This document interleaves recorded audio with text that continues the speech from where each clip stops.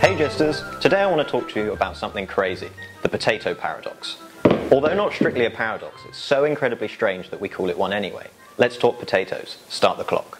100 kilograms of potatoes consisting of 99% water are left to dry out in the sun.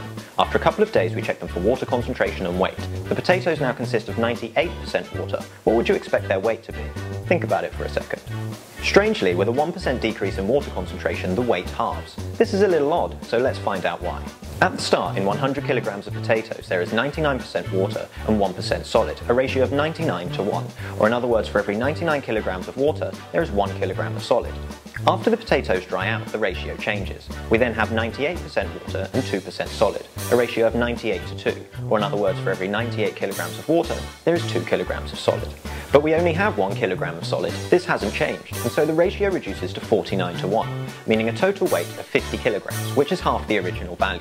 Therefore, solving the paradox and giving you food for thought the next time you eat a potato. It tastes really bad.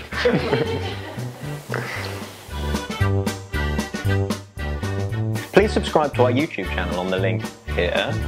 And if you like this, there are plenty of other videos on the Monty Hall problem, caffeine, batteries, and much, much more.